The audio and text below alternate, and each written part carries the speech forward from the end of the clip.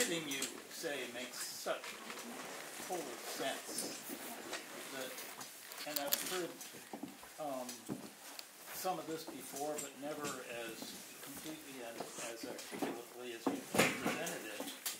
And I've wondered, and I'm wondering even more now, why more people don't get it, that we need to have this interactive, symbiotic relationship with the natural world. And I mean, the only thing I can think of is that it's greed. Somehow greed has taken over from culture, and maybe because the cultures are so big that we can't relate to all the people like you can in your Quaker meeting, and that we don't feel connected to that, and because we're immersed in that, we can't feel connected to the earth. Is that, I mean, I'm sure there's a lot more to it than that, but like I'm struggling with this. It's just driving me crazy that more people don't get it, what we need to be doing, even as we see everything falling apart in front of our eyes. Oh my, oh my. So there is something called Dunbar's number. Dunbar's numbers is an anthropological concept, and there's only so many names that we can relate to, and there's absolutely a limit to the size of a neighborhood or the size of a village or the number of neighborhoods in a village. So there's things we can learn which have to do with scale, which are real, they're almost mathematical. And we could organize along that line. But indeed, greed has been sold as the highest good. This is John Locke and that Smith guy, and so a few others. Okay, so this is all. I like to not indulge in conspiracy theories. I like to talk about systems thinking, systems mathematics, and really advanced math. And right now, we're in the period of aggravation just as a phase change takes place. Now, by Boolean logic, by advanced systems thinking, there's no way to see what's on the other side of a phase shift. We all feel the aggravation. We all get upset, like you so beautifully said. We're all like, I'm just tired of this. Why can't we do something? Well, we're in the aggravation. And what we need to do, I would like to suggest, is take care of ourselves and take care of each other, because we need to make it through.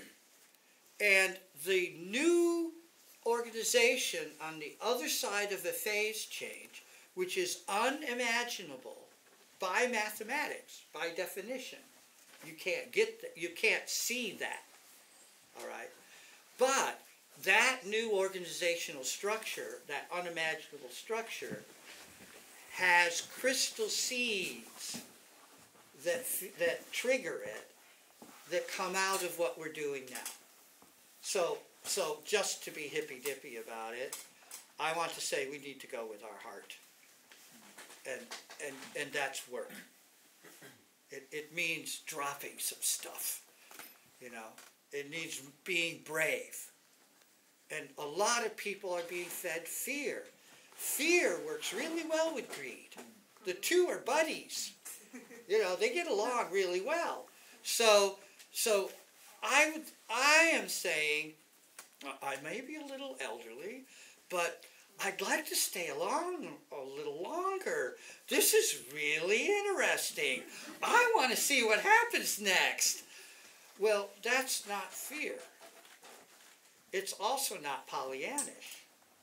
It's realistic, I would like to propose. So we need to be kind of brave pussycats at this point. It's daunting, and I'm just trying to help. You know, I'm telling you some stories, and I'm trying to tell you stories that you haven't heard a little bit, and put things together in certain ways. And that was excellent comment. It's really good. Yeah. Thank you. Yes. I learned a word. What is the range of Dunbar's number? What's the number? 120. 150? Yeah. 150. That's the minimum? Max. That's Yeah. the max. What's the minimum? Oh, yes. What's the range? Okay, so this goes back, I mean, you can talk Hebraic tribes, right? Okay, what's a quorum, all right? So the minimum number of people you need to make a decent decision is about 8. The perfect number is 13. Witches, coven, 13 is the perfect number. It's an odd number, it's 13. At 23, you're still good, you know, but you need some discipline and practice. By the time you get to 30, you better break up into smaller groups for decision making. And then, oh man, I have so much more to say about decision making, okay, but this is difficult. But is that close? Thank you. Yeah. That's exactly it. You can only remember the names of 150 people. It's a brain thing. I can remember the faces of 1,000 people, but I can only remember the names of a much smaller group. And so if I'm going to work in local culture, I've got a scale. I've got a scale challenge. So more than a dozen, less than hundreds. Yeah. Thank you. Yeah. Yes. So I was wanting to carry on from what you were saying a little bit more, and also from the Dunbar's number business that Yuval Harari did work, an Israeli scholar, on how people have gotten past Dunbar's number to create a global culture, which is indeed a destructive culture of capitalism. And that's through stories that we can co-imagine, right? Globally, we bought into the hyper-individualist story of capitalism, and the Smith's invisible hand is going to, pat us on the bottom rather than whack us across the face. We bought into it. But that also means if we recreate those stories, and the young people are doing that the rules change, because it really is the story of the culture that creates the rules, that creates the outcome. So if you just take the same system and you put new people in it, you just keep on getting the same output, because the system is determining your behaviors. So Donella Meadows, the queen of systems thinking, she says, well, how do you change the nature of the system? Where are the leverage points? And it really is in the storytelling. But the young people, they're beginning to get that more. If I think over 30 years, 40 years almost of teaching this stuff, in the 80s, man, talk about a time when you couldn't even contradict the capitalist story without being, accused of being communist. Well, people, even in the political system are challenging capitalism now. And the young people are talking about community, that we have to have community. But to me, with all of us tribal folk having lost our roots, that there's a huge tragedy in that, right? Because we don't have those roots.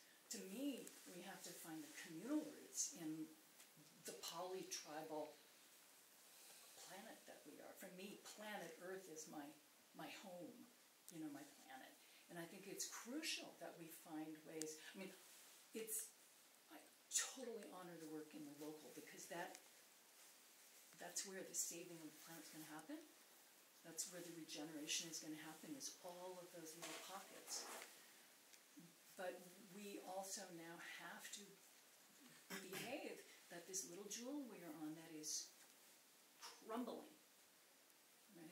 Gaia is an organism, and that organism is sick. Right? And so we do have to find the way to, at the same time, be global citizens. And I recommend Paul Hawkins' book, Regeneration. And there's just this one little quote in Regeneration that is so powerful. powerful to me. He says that all of us working in all our individual areas on regenerating, it's social regeneration, it's ecological regeneration, it's all those different, it's community, finding all of those answers to how we begin to act in community with other people and with all of our brethren species of plant and animal nature. It says all of us working individually, we're like white blood cells. You don't see, there's not that one answer, and you can't point to the place where it's happening, but we're all starting to emerge and do this work. And we're even adopting the same language. You talk to pioneers, you talk to indigenous people, you talk to kids in schools. We're doing the same thing. And it's like healing the poison of working together. So I think it's happening. We have to nurture it, though, right? That it's our job to try to help.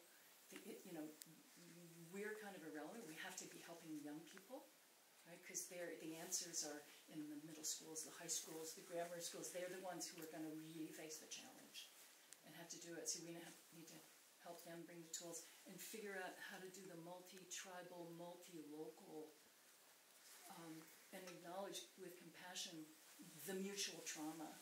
Because right now there's so much finger pointing, right? Because there's so much pain. Bad There's math. so incredibly much pain. And it's hard for us to even function through that pain, right? Unless we can just exercise the discipline of optimism, right? And what's her name? Solnit, Rachel Solnit. Was just beautiful. Rebecca, thank you. Thank you. She's so good at that, to help us with that part. So I work with young people, and it's our duty to cultivate that discipline to help them, right? But it's happening. It's so different than it was in the 80s. Everybody's saying these things, and it's all over the world. It's the young people all over the world who are saying these things, who are organizing. And it's not only the young people; it's us old farts who almost gave up too, who are going, "Oh my God, they're doing it! They're saying it!" Right? That's very encouraging, really. Thank you. I'd like to point to the Sunrise Movement, Yes. which many of you know of, but that's been gratifying to see that upswelling. Yes. Yeah. Donnella said the first place to have the greatest leverage in the system is a paradigm change. Yes. It's a very dominant paradigm.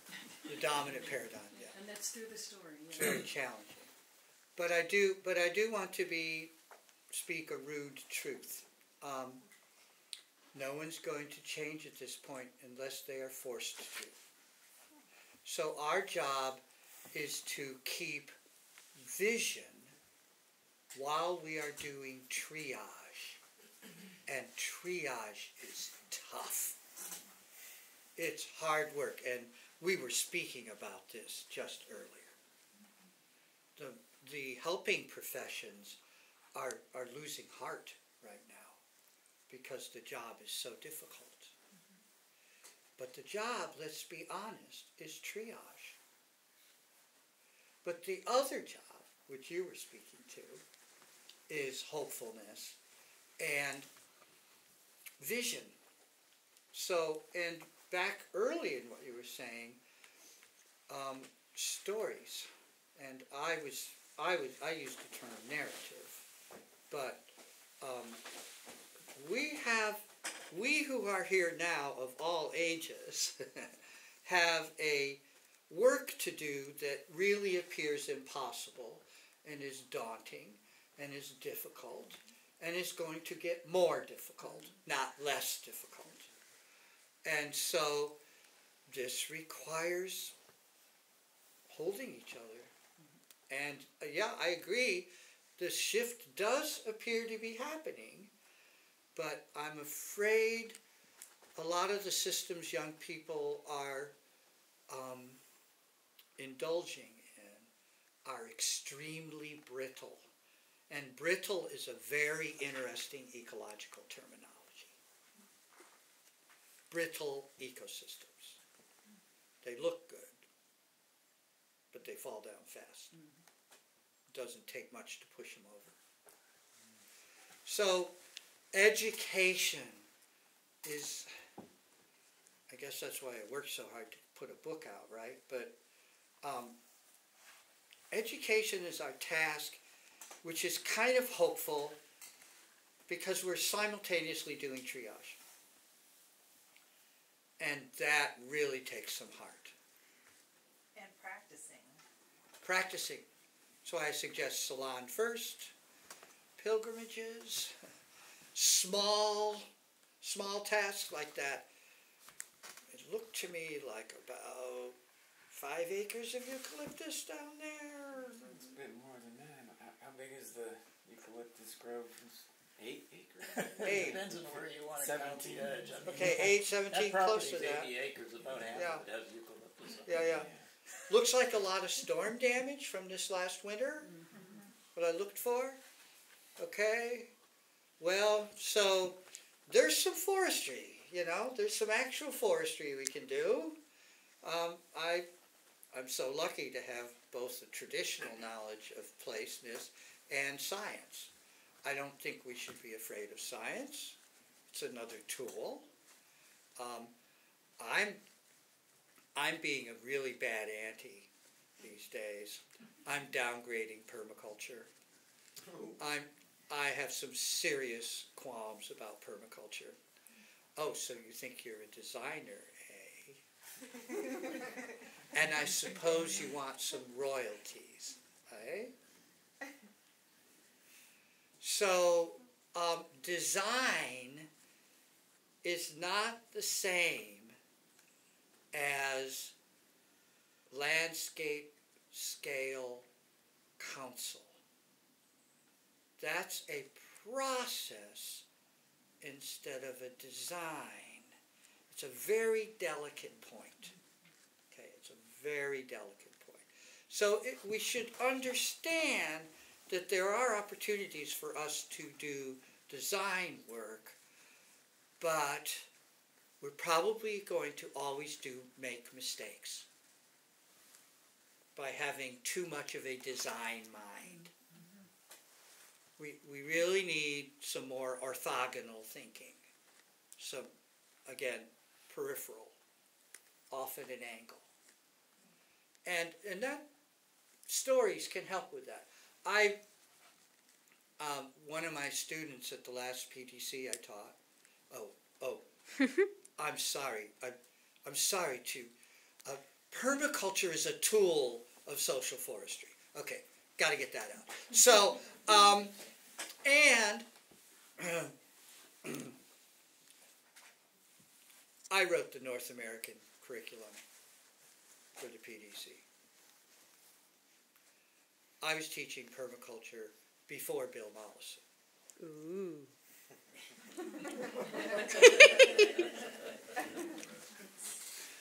So I have attitude. And that was the course I started at Laney College in 1971, which was a social forestry course. And it was broad-scale holistic ecology. Cat Steele says that I am the first ecological educator in Northern California. Wow. I'm still here. Take advantage of me.